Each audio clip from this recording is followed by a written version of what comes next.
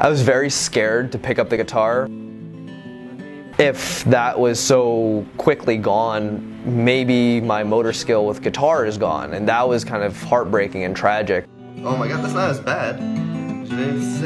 Oh yeah, there it goes. Yeah, and I can't do it. I was studying for the MCAT. I was in the middle of my final year in getting my neuroscience degree. One day I just got home out of nowhere as I couldn't speak or understand words the same way.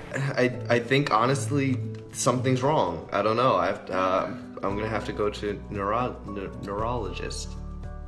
So a cavernous malformation is an abnormal growth of blood vessels in the brain. So he was very familiar with the brain, with the different symptoms that can arise from brain problems. It must be the Broca area of my brain that stopped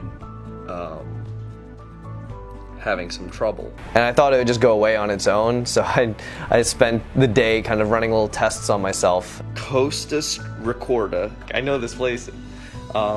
This is a country.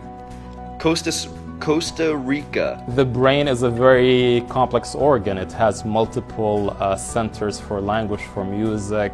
So even if you have a deficit in one of those centers, the other centers in the brain can continue functioning, and that's why he was able still to play his guitar, but at the same time was not able to sing. When I knew that there was something wrong, I started recording myself just because I'm an EMT and I knew that I wasn't having a stroke. That I've memorized.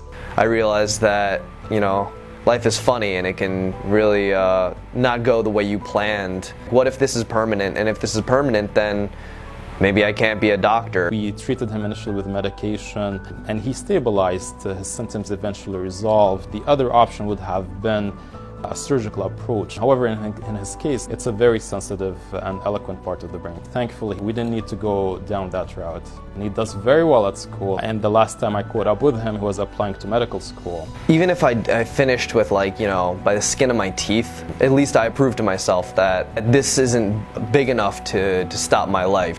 When I went into that semester, and I tried harder than I ever had in anything, finishing with a 4.0, I just did not see that coming whatsoever. Like, no matter what happens, I completely revamped my priorities. You know, I realized that there were so many little things I was focusing on, and I changed it all to number one is my health.